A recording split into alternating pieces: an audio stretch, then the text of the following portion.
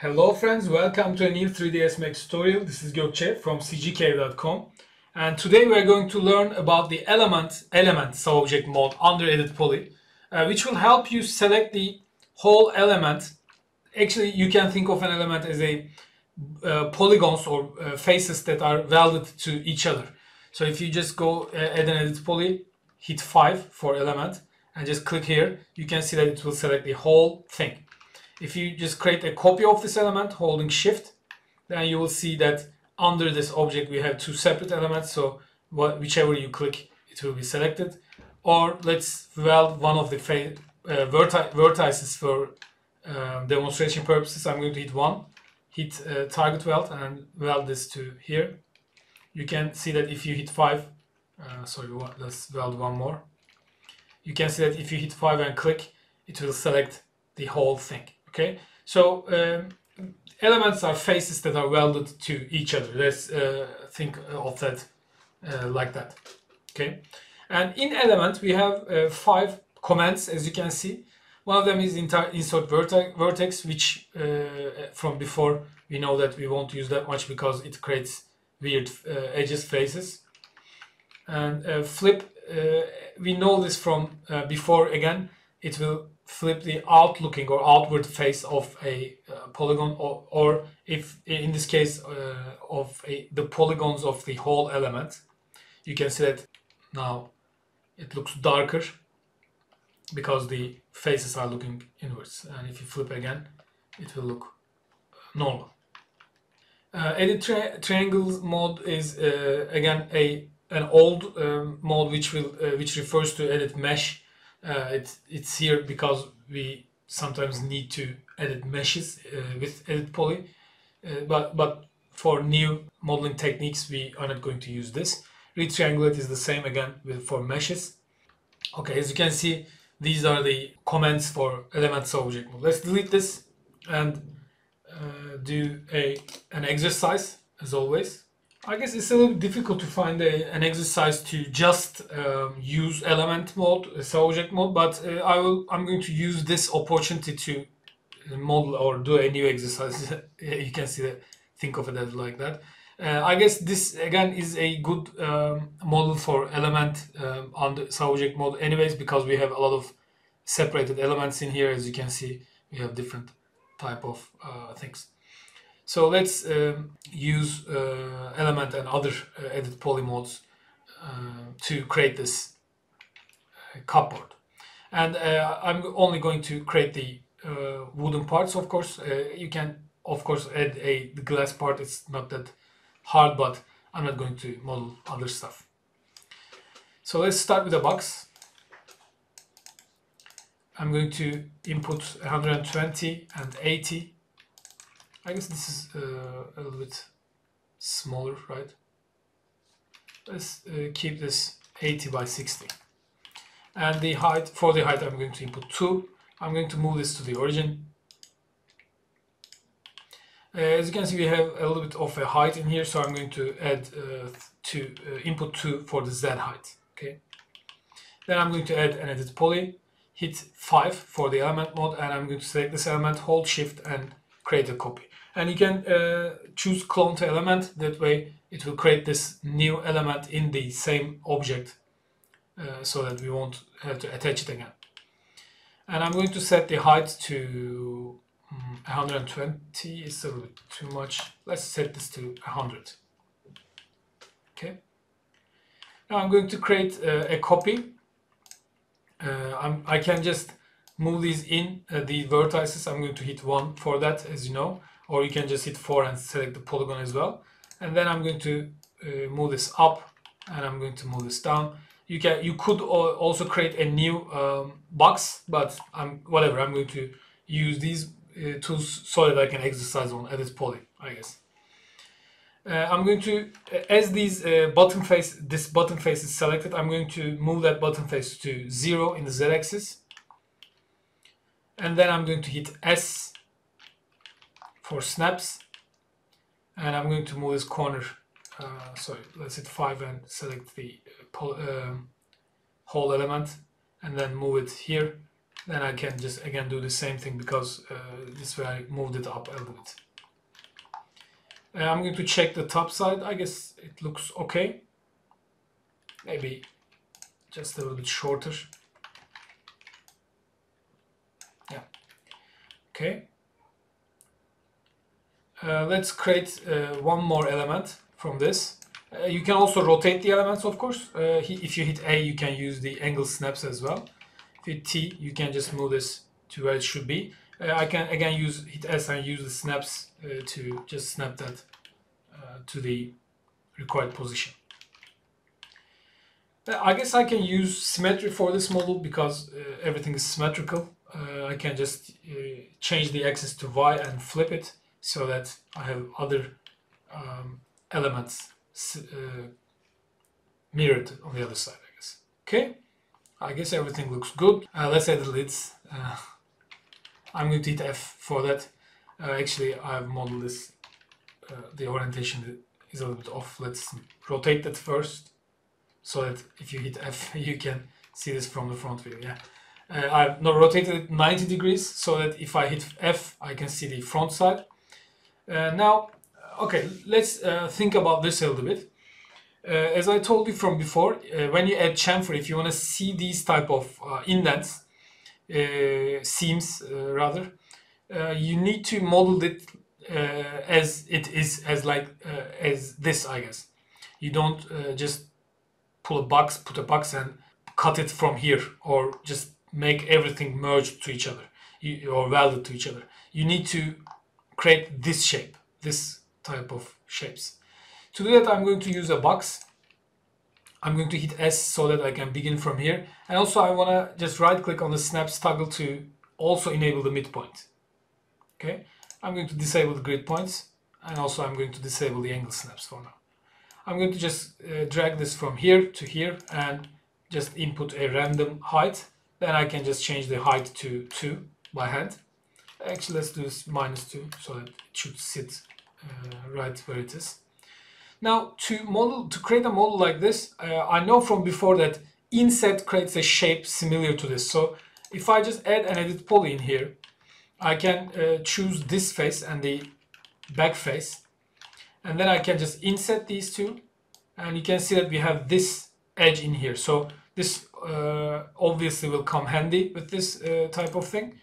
Let's input 7, maybe even 6.5, and then hit OK. Then I'm going to use bridge to create an opening in here. The bridge worked because, let me show that to you. If I hit Alt Q, you know that I can isolate these. Bridge worked because both sides are selected, by the way. If you just select this face and bridge, it won't work. You need to select both faces and then bridge. That will work. I know that after inset, Max chooses the created faces for me, so I knew that both faces were selected, so I didn't have to look. Okay, now what we can do, let's hit Alt Q again to isolate this. Now what I want to do, you can do this with a couple of methods. Let me show how I do it actually. The correct method would be separating or detaching these faces and then bridging the inner or capping the inner gaps, and then adding a chamfer. But there could be an easier way to do this. If you hit 2, you can just double click and select the loop. Then you can hit ring to select the other loops, edge loops, and then you can just add a chamfer to these edges. You can see that it instantly creates a shape like so. Sorry, not chamfer, sorry, because with chamfer you can only add an edge, but if you hit extrude instead of that, you know that extrude also creates that inner extrusion. You can set the height to something like -0.4, and you can just set the width to something like 0, but maybe a little bit of an opening would look good. Okay, then you can add a chamfer, and you can see that instantly creates something like we want. Okay, which is very cool. Otherwise we would have to just detach four separate objects and then kept the required gaps, and we would do much more work. Let's smooth chamfers only as well. Okay, that way we have these seams and it looks good, I guess. Maybe we can increase the chamfer amount a little bit. Not that much though. I want these seams to be visible for the demonstration purposes. Okay, now let's create these shapes. I guess these are all boxes. So let's go with a box. First let's disable the chamfer. And let's create a box like this. I'm going to set the height to 2. And then I'm going to set the length to something like 2 again. Maybe the height should be 1 and the length should be 1 as well. Then I can just align this to the center. Then I can move it down in the z-axis. Yes, let's move it down minus 10 centimeters. Create another copy. Let's create the copy with Ctrl V, which will create a copy in place. Then I can just input a number for the z-axis, like 5, for example. Okay. And then let's create another copy. Move this up 20 centimeters. And create one more copy and move this down 5 centimeters. Maybe move both of these up 5 centimeters and move both of these down minus 5 centimeters so that it looks more like the model in here. By the way, I'm going to hitting constantly. I'm hitting P to go to the perspective window and hit Z to zoom extents, because Max has a weird way of rotating the screen. For example, if you are in the front view, when you move it, it rotates a little bit weird. So I'm always hitting P and Z to center the model. Okay, that's a very cool trick. Okay, let's add these last details. I can't really see where the seam is, but I guess they are here. Maybe it could be like something like this as well, but if that is the case, we could do something else. But let's assume that these are one piece and then these are added separate pieces to the box. So I'm going to hit E and hit A as well to enable the angle snaps. Hold Shift and rotate this 90 degrees. Then I'm going to move this -5 and -4 in the x-axis. Then I'm going to add an edit poly, select these vertices, move this up. You can use align in here as well, but I always eyeball these type of things. But if you want to use align, you can just hit Alt A, click, and then in the z-axis you want to move this to the maximum position. Okay, and then let's create another copy with Ctrl V. Then I'm going to move this 8 centimeters in the x-axis. Then I can just select this, hit 5 to go to the element mode. Copying this with instance has a cool addition or cool usefulness to us, which is if you go to the element mode and copy this, you can see that the instanced object also looks the same with this model in here. So I'm going to hit 1 again, align this here to the minimum position, align these here to the maximum position, and you can see that everything works with the other model as well. Then I can again go to the element mode and copy this down, align this to here as well. I guess I need to do it with vertices. Minimum for the top box and maximum for the bottom box. Okay, I can create 2 more copies. Yeah, I guess that's right. I guess let me delete this one and create this from here. I'm going to eyeball this one. I don't want to lose more time with this.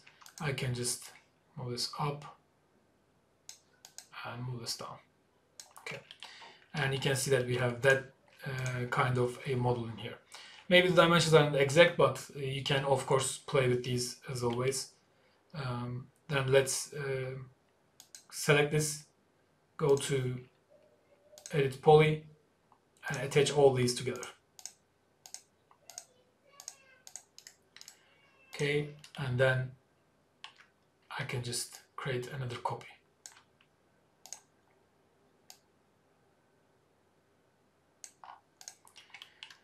Okay, if you want to add the glass boxes, you can just do it with just a box. You don't need to even snap, because these will go in the faces over there.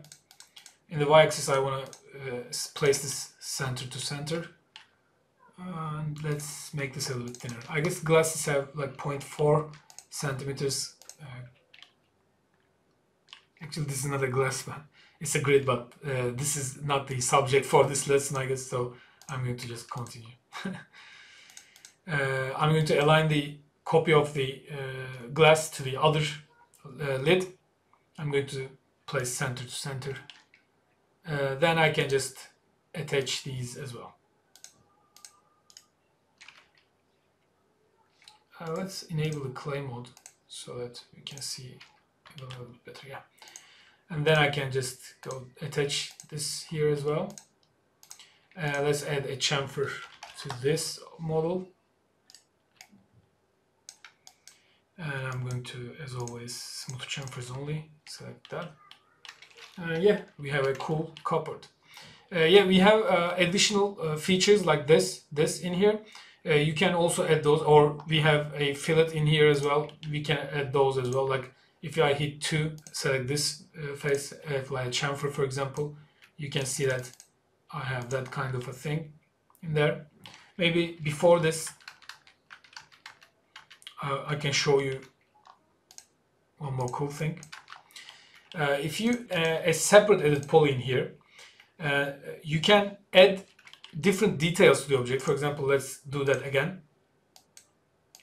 And you can see that by clicking hide in here, you can get rid of that detail right away. So we usually try to model things with layers, with edit poly modifiers, but maybe it's a little advanced at this stage, but this is very cool. So maybe you can start to get used to the idea of adding different layers of edit poly.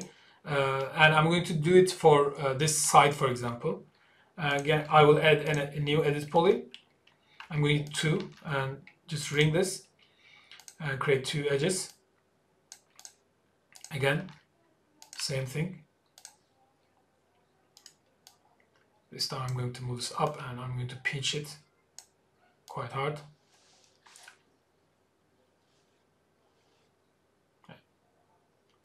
I'm not going to worry about the location for now. You can see that I can select the front and back face. I'm hitting F3 to go to the wireframe mode, by the way. Then I can bridge these. And then we can just chamfer these edges. Of course, it creates weird edges like these. They are not quads. But we could do it with Turbo Smooth as well, but it's a little bit advanced right now, so I will use this type of thing. And this is also the reason why I'm using a separate edit poly pass, because if there is a mistake, it would be very hard to come back from this one. But it just hide this, and you can start from scratch, or delete. You can also delete it as well, by the way. Okay. Yeah. This is cool. Okay, we have a problem with chamfer in here. You can add a new layer of edit poly for this, and just move the vertex, this vertex in here, down a little bit. But we could also make the chamfer a little bit smaller as well, or even we could create this opening with a different method as well. Let's try something else. I'm going to do it a little bit quickly. But this could also be the case for this exercise.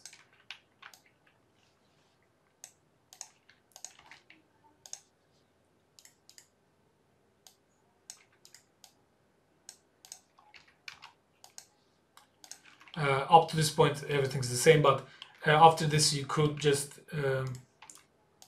insert more edges.